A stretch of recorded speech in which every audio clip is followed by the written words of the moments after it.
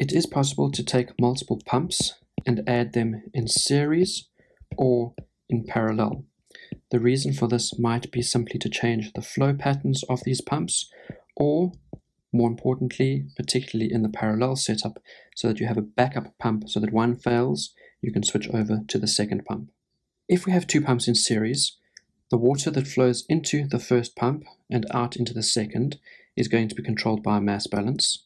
The water that comes out of the second is obviously also controlled by a mass balance, which means that the velocity through these two pumps will not change because of that mass balance. However, if we look at the pressure, as the water comes out the second pump, the pressure would have increased, so it is now higher than the pressure that went into the first pump. The second pump will again increase the pressure, so an increased pressure on an already increased pressure means a higher pressure coming out of the second pump. In other words, it is going to increase the head. If we look at this in terms of a pump curve, what that means is if we have two identical pumps, and there's a simplification of a pump curve, the second pump curve will be on the exact same thing, so I'll just use a dotted line. When we add the two pumps together, so we're looking at the system of two pumps now, we said the flow rate will not change. So at any given point, so let's just start at a velocity of 0. At any given point, the velocity will not change, but the pressure or the head is going to change by a factor of 2. So that means that the distance between the 0 point and the first pump curve and the first pump curve and the system for both is going to be identical, so the head is going to double. If we take any other point along this curve, the distance between the original pump curve and adding that onto the system curve for two pumps is also going to double. So taking any point along this and doubling, we will end up having a doubling of this pump curve for series, and we will increase the head in that fashion. However, what you will notice from this doubling of the pump curve, as we have now in front of us, is that when we add the system curve, so that's this one here, we do not effectively double the head. We do increase the flow rate a little bit, but we don't double the head. The only way that would happen is if our pump curve was perfectly vertical, which is never going to be the case.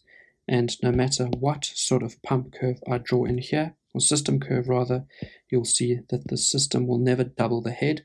It will have a higher head though, as well as a slight increase in the velocity or the volumetric flow rate. Apologies for the quality of this diagram, but if we had to look at now multiple or an infinite number of pumps in series, you'll see that adding the head starts to lose its impact, and the effect on the system curve is less and less with each additional pump in series. If we look at two pumps in parallel, we again have the pressure which starts off low and then is going to increase out of the first pump, and in the second pump in the same way we have the increase in pressure. So the pressure that is going to come out of the pumps in parallel is actually going to be the same as it was for one pump. However, if we look at the velocity, we now have the velocity which is split into two streams. The pump then increases the velocity, and when we join these two together, the velocity through this pump is going to be twice as fast as it was before. If we again look at this in terms of a pump curve, there we have our original pump for one pump. We now see that the pressure, or the head, the total head that this is able to deliver does not change, but the velocity does. So at any point at a given head, so we're now looking at the head value, it's not going to change, but the velocity term, so this is the distance here, at a head of this value here, whatever that is in my Q value, is going to double because we have two pumps added in parallel. At any point along H, we have a constant H, but we're going to have a doubling of the Q. So a doubling of the Q is going to take these points up to that point, and this time we're going to have a new pump curve looking something like that. So for our pumps in parallel, a neater version of this diagram, we are now going to add the flow rate, and as we saw for the series, we need to add in the system curve, wherever that may be, and you'll notice that this is not going to double the flow rate. The head. It does increase the head by a certain amount, not quite doubling, but it is also going to have a slight effect on the head when we put the system curve onto it. And theoretically, if we had to add multiple or infinite number of pumps in parallel, you'll see again that at some point this has no effect, no matter what, or little effect, no matter what the system curve looks like.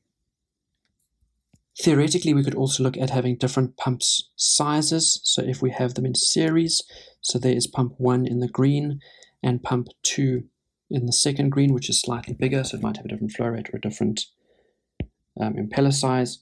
We again add the distance, so it's that distance there plus that distance there, and you'll see that we end up with a point up here. If we again add, as we go along all of these points, adding the total of pump 1 and pump 2, we end up with new points here.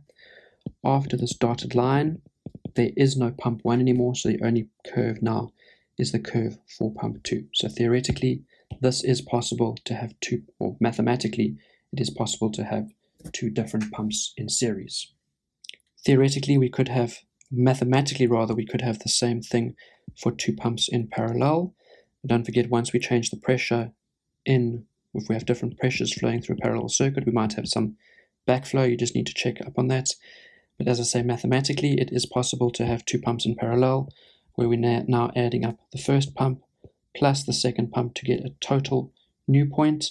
Above the dotted line, there is no pump 1, so the only curve is this line here for pump 2.